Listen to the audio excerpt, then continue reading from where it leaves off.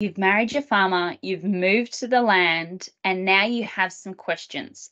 Are you concerned about groceries and logistics? How are you going to keep a fully stocked pantry? Are you concerned about education for yourself and your kids, particularly if they're having to do school of the air or distance education? Are you concerned about integrating into the community and how we can break down step by step how to take small steps into integrating into the community we've just moved to?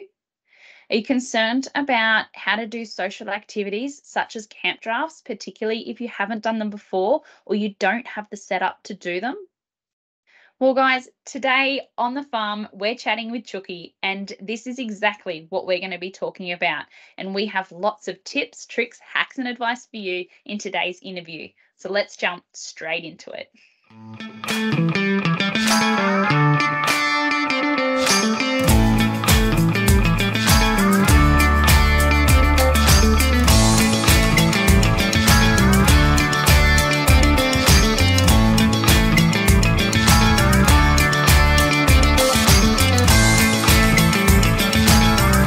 Hi, and welcome to the farm. I'm Patcha Williams, the rural mum, and today we're talking You've Married a Farmer, Now What? And we're here with Chookie. Welcome, Chookie. Hi, thanks for having me. Chookie, about yourself, your family, your farm, and how did you get there?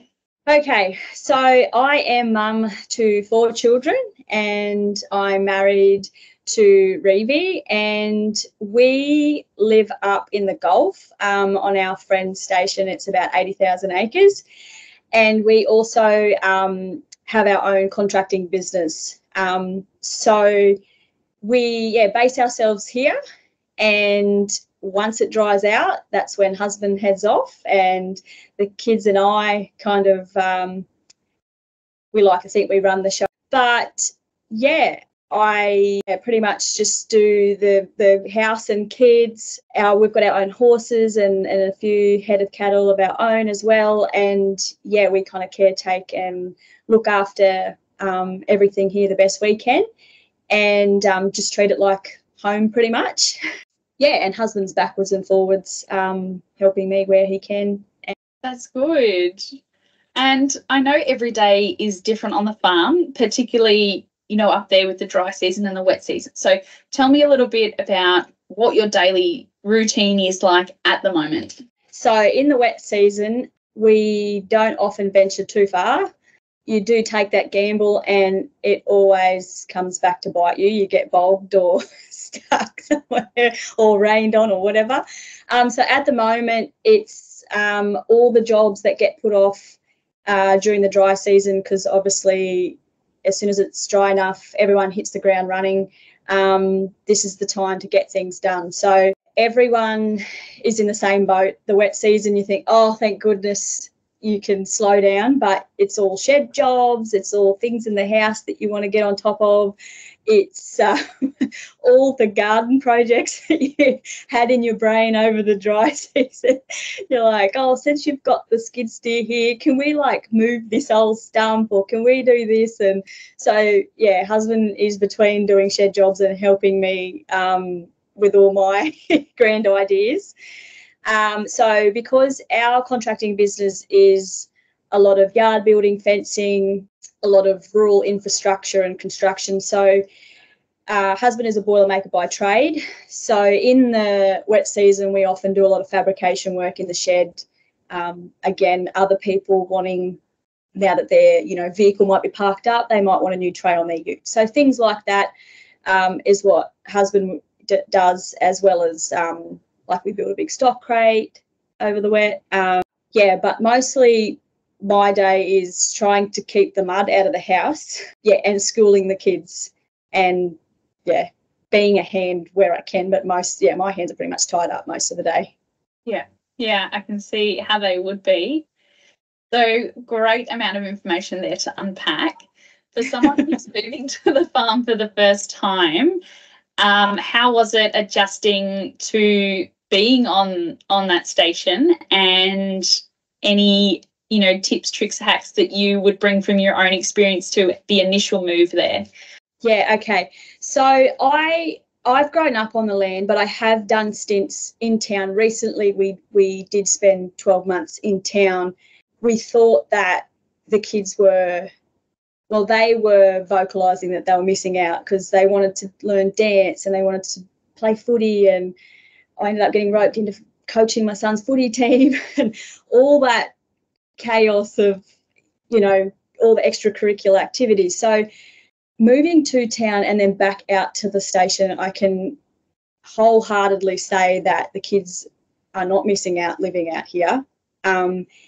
If anything, although society might lead you to believe that, you know, your kids are missing out because they're not playing footy at 6 years old, or they're not, you know, dancing by 3, but the kids have definitely given me evidence that living out here, I mean, the stuff that they get to do, we were originally going back to town, but they dug their heels in and they said it felt like jail, because they thought if kids were playing down the street that they could just go down there and play with kids like we would at a camp draft. Like literally we unload everything, unpack everything, and then they just find kids and go and play.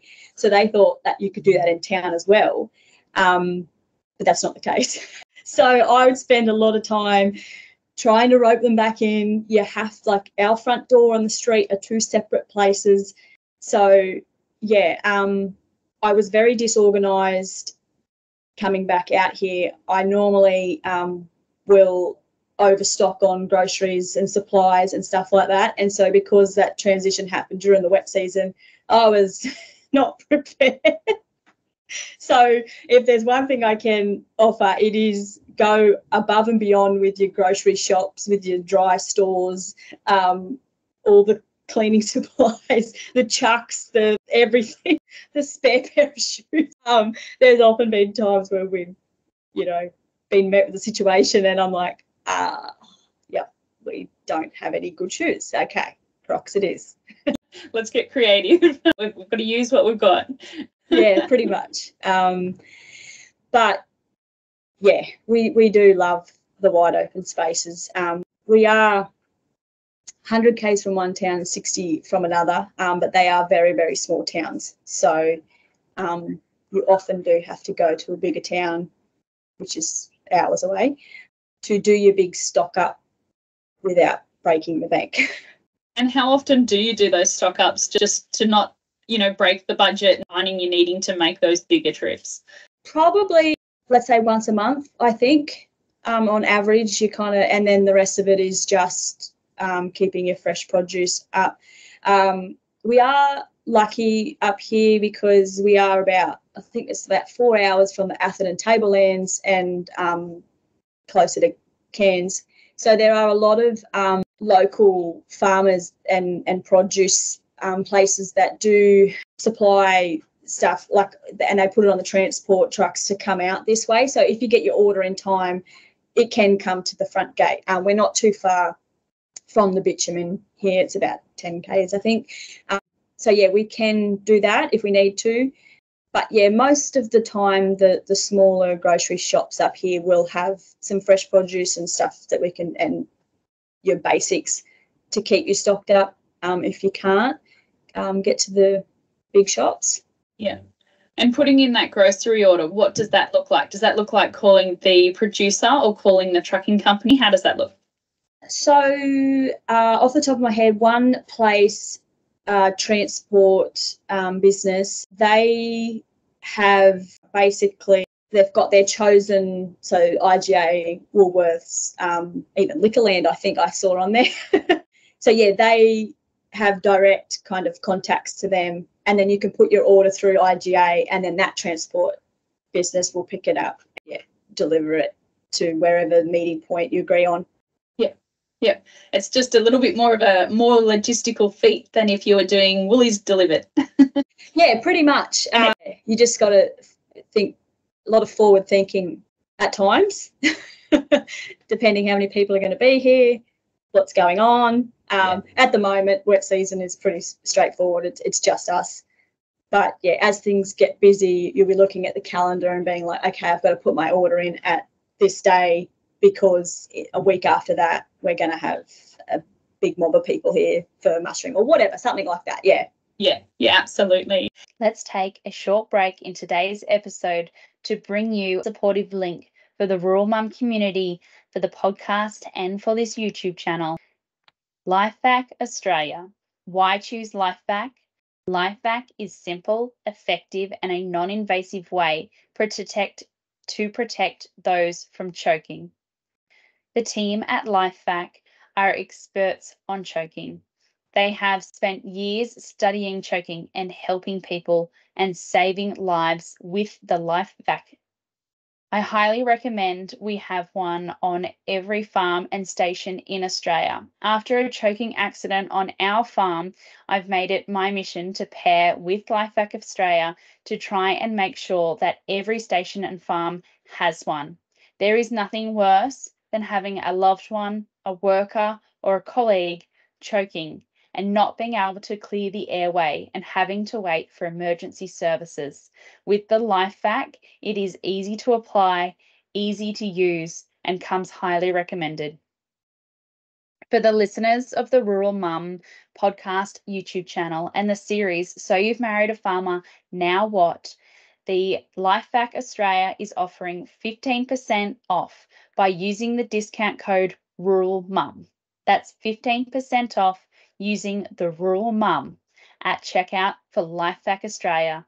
The link to get your LifeVac will be in the show notes for this episode.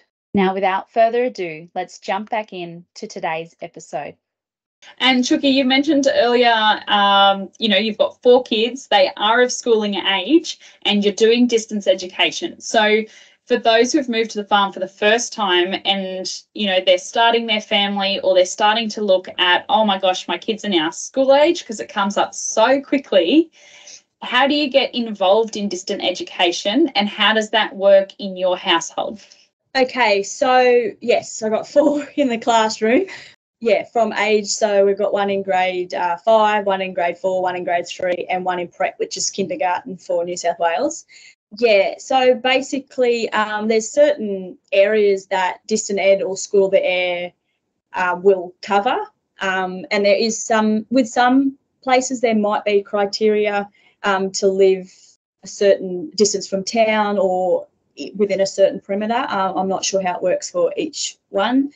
Yeah, so we go through Mount Isa School of the Air, and basically they have their on-air lessons, and then they have set work that I will do one-on-one with them.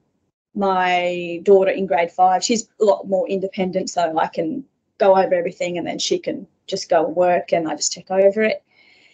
But, yeah, we start pretty early, which is good because we finish early. So sometimes in the schoolroom, like we might get a head start at 7:30 and their lessons don't start till 8:30, but then we're finished by 1:30, around about there.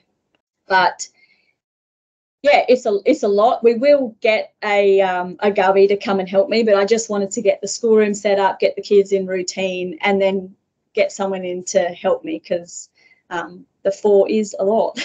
I can imagine. So you're starting, the morning or sometimes around 7:30, you're doing your prep work and your independent learning with each child. And then you said the school day then starts. So how are they interfacing with the school? Is it via laptops? I mean, they probably don't do radio anymore.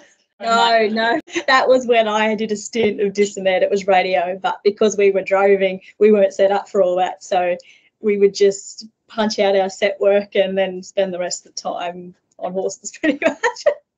But yeah, so now the curriculum has changed a lot, obviously, since even when I was a govy in the Kimberley, and when I did it myself, it has changed so much due to technology. But they do it they've got a laptop each now, and I've got this big timetable up on the wall of their time, what subject it is. So today, Monday, for example, Molly and Ned, 8:30, are both on air lessons for English.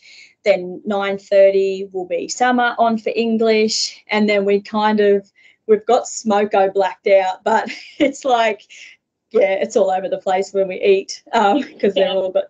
Yeah, because Willow being the youngest, while the others are on their on-air lessons, then I'll do some stuff with her. Then she'll have her on-air lesson. So, yeah, it's just through, they go through Blackboard Collaborate, which a lot of unis and stuff go through. So it's very straightforward. And then they'll do, sometimes they might have an on-air book that they might do some writing in, but most of it is through OneNote now. So they'll be on their on-air lesson, the teacher can see, and they're filling out their answers. They've learned a technique, I can't remember what it is, maybe Alt-H or Control-H or something, where they can use speak to text so that they're not trying to find every letter.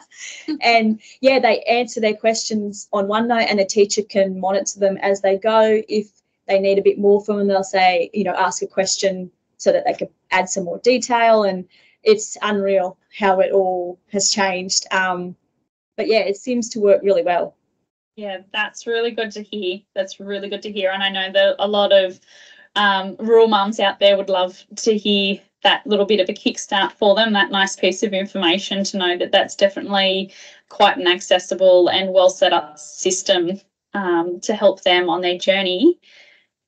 So, Chookie, you were also talking in your introduction about, your contracting business and hubby being a fabricator. So during, this season, during the year, how do you make job orders, timetabling? How do you fit everything in, and how do you keep track of what needs to be done on farm?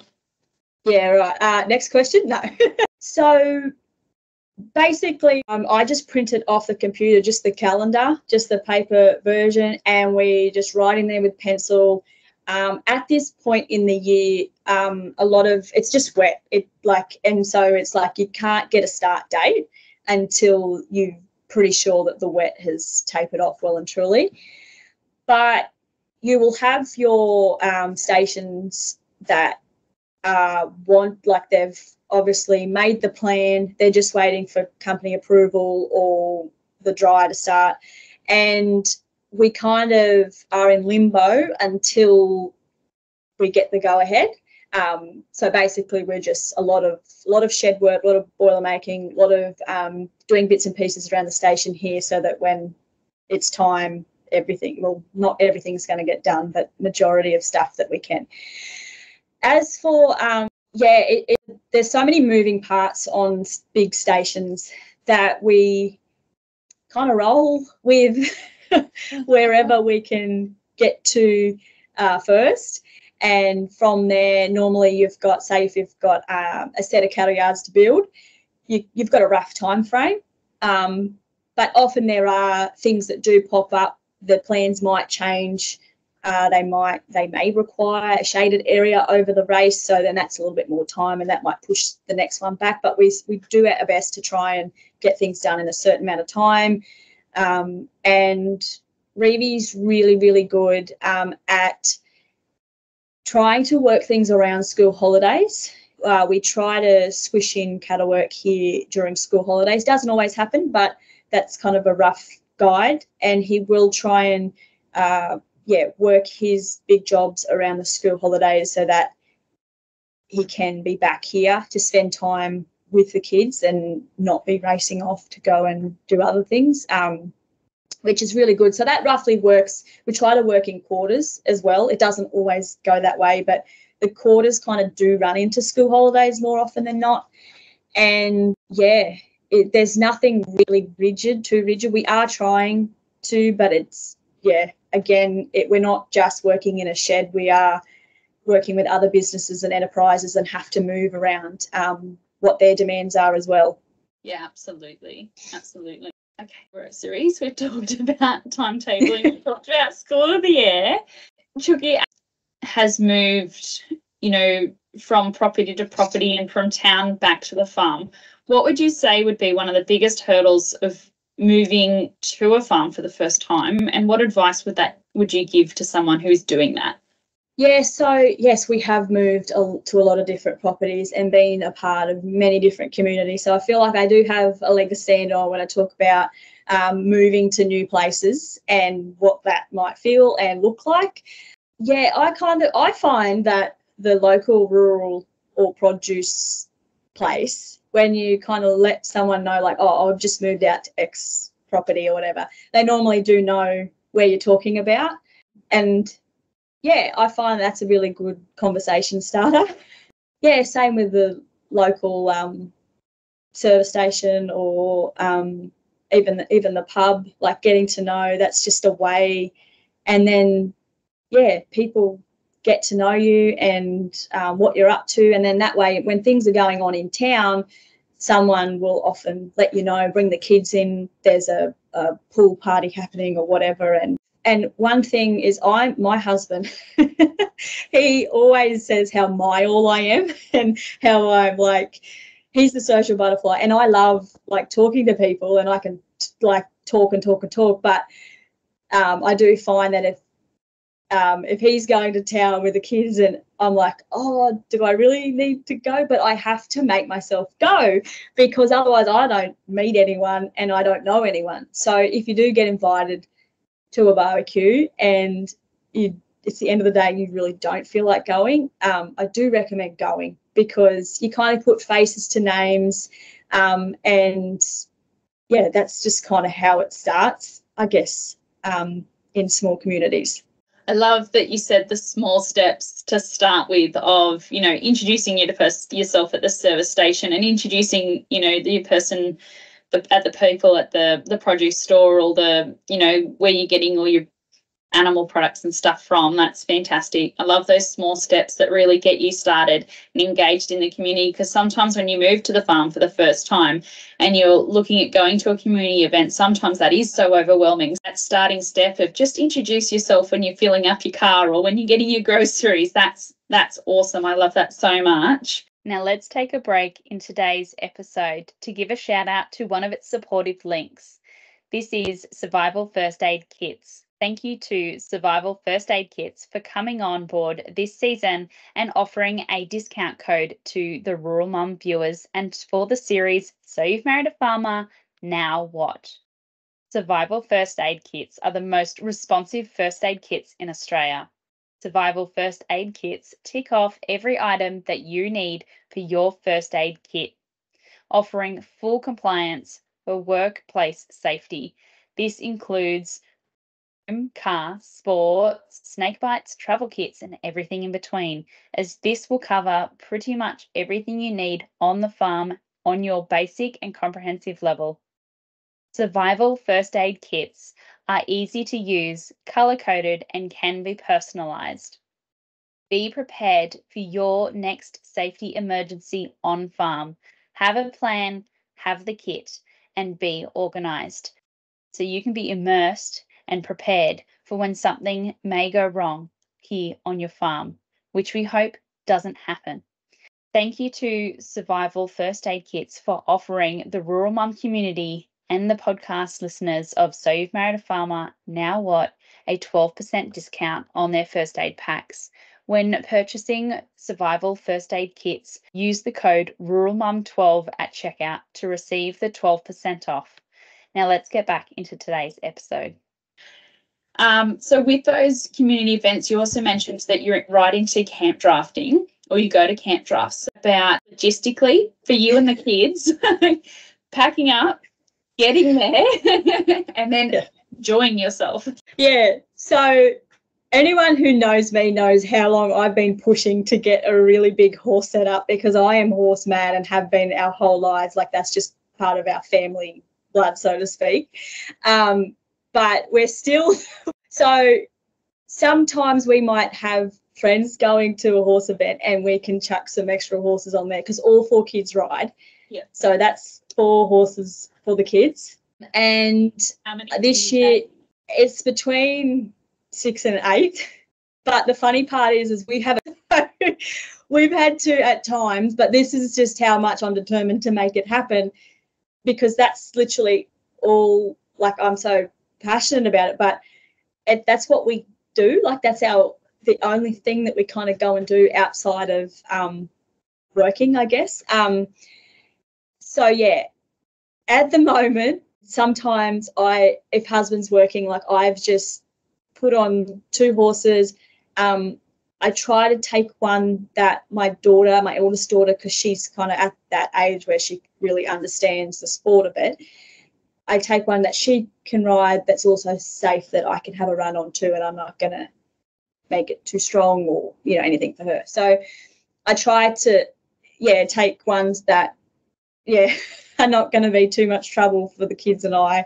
But logistically, it's a nightmare. I'm not going to lie, but I just make it happen, because while my horses are not set up to the best that I would like them, they are enough for me to enjoy. And I just like to, the big thing for me is, while it's good for the kids to obviously get off the place and spend time with like-minded people, but I just like to see how my horses are going. Like when I'm competing, I'm a really nervous competitor. So I kind of, everything I practice at home, I'm like, oh, this feels really good. I get in the camp and I freeze. And I'm like, oh, I can't remember what beast I was going to, like, I just get all, Anyways, but yeah, for me, I do like making myself go, getting out of my comfort zone and going, because it's just a way for me to, like, I guess, see how my horses are going out in the ring, even if I barely remember what I'm doing because I'm so nervous. But there are a lot of people that do help us get all there as a family when we've got all the horses to go and where all 6 of us are going. People have been really great in helping us get all our truckload of horses somewhere. But yeah, hopefully this year, fingers crossed, I will have something that we can at least fit all our truckload on in one vehicle. Yeah. Fingers crossed for you, because I absolutely love that. Yeah, it's a passion. You have something not only for you, but you can do it with the kids, and it's sort of segmented in that, and it's looking after yourself. You're clearly very passionate, and I love that you're working through the logistics the best that you can, and that you're asking for help to get the other horses there and to get all the gear there. I love that you're doing that, and I love hearing that the community around you that you've built is really helpful in that manner as well. Yeah, I'm sure when there's a draft coming up and someone sees my husband or I ringing and asking if they're going to a draft, they're like, oh no, we're going to have to take some McCormack horses, I think. But it's always like, I find that up here, actually any like camp drafts we've been to, everyone's been amazing at helping. And with the kids' saddle cloth, I got them Angus Barrett saddle cloths, which are not cheap, but got their name on there, so that if the kids are riding around somewhere, I'll be like, have you seen a Summer? It's on a saddle cloth, like, so that people can like direct me where my kids might be. That is such a good tip. Get their names on their saddle blankets so other people can help you look out for them. That's so everything. So Chookie, we touched on having a passion and having something for yourself that's not just work and kids. So tell me, I mean, I know that you're so driven and passionate about the horses and that you make it happen. Is there sometimes steps you have to take for that motivation, the same as going to town to join in some of the community events? Like sometimes it is just so much nicer just to stay home in our own little quiet box while everyone goes out. So are there steps or mindsets that you take to make sure that you're still driven, to make sure you're going to do those activities? Yeah, I do this a lot with a lot of things. I use foresight, like how will I feel after the weekend, after that barbecue, and actually socialising and getting out of my little bubble here. I kind of think I know I'm going to feel much better after going. Like, and more often than not, I do. Like I hate driving, hate going to town, even though I lived in town for a bit. But I still, that initial, I've got to go and do this.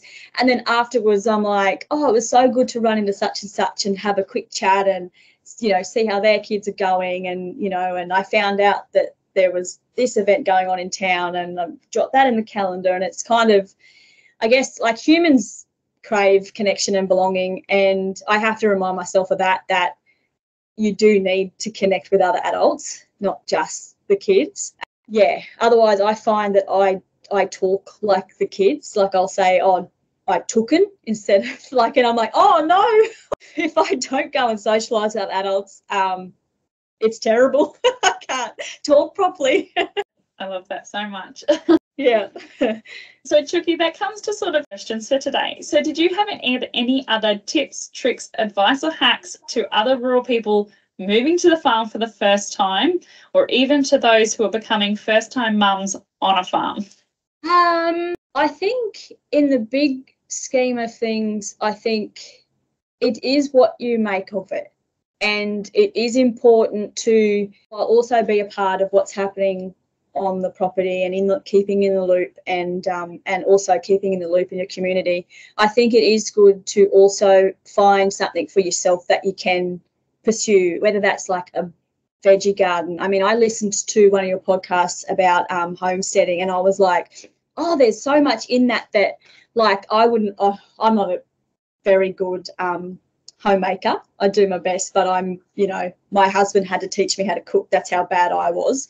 I've come a long way since then, don't worry. But yeah, definitely having your little projects. Even, I mean, I've got a sewing machine. I always talk about needing to learn to sew, but if that's something that you could have your little thing on the side for your time, yeah, always make sure that you're just trying to do something for yourself.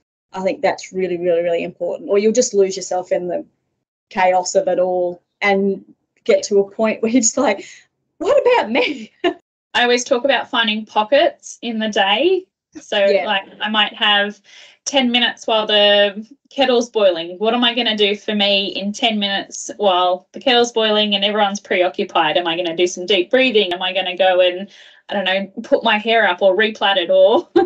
Yeah, and like the horse thing for me, like it's probably a nightmare for my husband and for everyone else, but I just know how much better I am for it. So I make sure that I fight for that, and I make it a non-negotiable, because that's what I love, and I'm not going to compromise on that. Yeah, absolutely. Yeah, definitely well worth doing that, and great advice and tips there. So, Chookie, we've talked about a huge range of things today. We have covered moving to the farm for the first time. We have talked about grocery stocking and forethought and supply logistics. We've talked about School of the Air, educating by distance, logistics of going to camp drafts, and connecting with our community. I really loved our chat today. I know that I have taken some key points away from it. I know that the other listeners will as well. So thank you so much for being here, for sharing all your knowledge with us. And we hope to see you in the comments of our videos if anyone has any further questions. So thank you so much for being here. Thank you. Thank you so much for having me. Thank you for joining us here on the farm with Alex Ladder. I hope that you have picked up some tips, tricks, hacks, and advice along the way that will help you move to the farm for the first time. If you have enjoyed the story and enjoy hearing from people who have moved to the farm and who have tips, tricks, advice to give to you about making the transition easier and smoother for you, then please like, subscribe. Also, fill out a review or leave a comment below. That will help other people find us and the content that could help them about moving to the farm for the first time. We have also opened up sponsorship places for our social media streams, as well as this podcast and the YouTube channel. If you are a business that enjoys supporting people moving to the farm, the agricultural industry, and especially women on the land, then please get in touch via the website link in the description and show notes below. And I'd love to have a chat to you about coming on as a season or episode sponsor.